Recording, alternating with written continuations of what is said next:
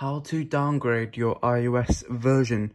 So if you have updated to iOS 16 beta and, for example, your banking apps or your blood glucose apps aren't working, then here's how to downgrade your version without losing anything. So you'd first off need a Windows computer with 3U tools downloaded. If you're using macOS, you will need Boot Camp, which I'll leave a video on how to install Windows on Boot Camp on Mac. So yeah, that'll be linked in the description, and also the 3U tools link will be also in the description for you to download it. So you'll need 3U tools downloaded. Once 3U tools has installed, you would want to open it. And then obviously click the yes button. Then connect your device through USB.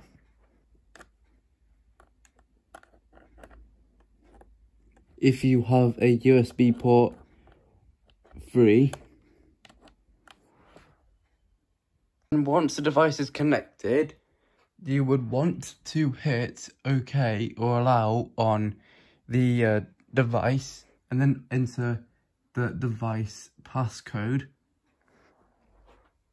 And then wait for this to load your information. Then select Flash, and then select the software version you want.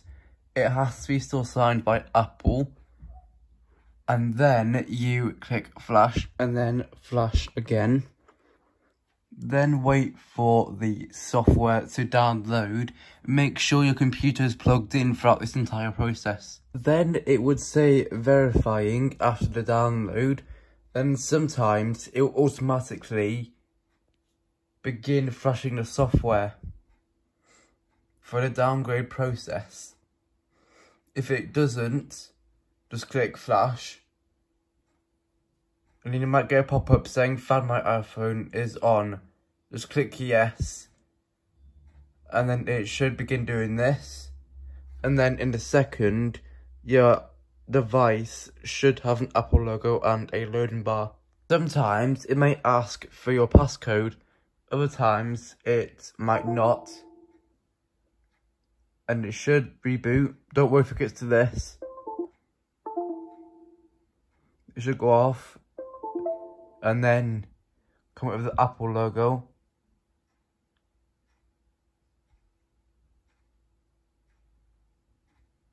And just wait.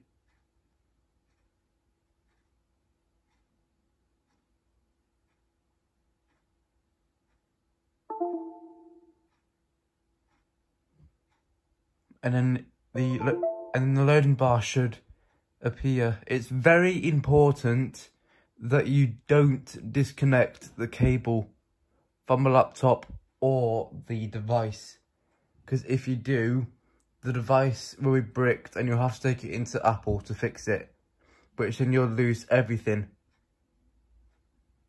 So just wait for this to finish, and for this to finish as well.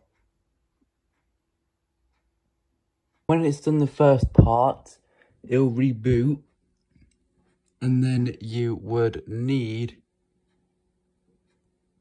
to click the OK button, then close out the app, and then you should be done.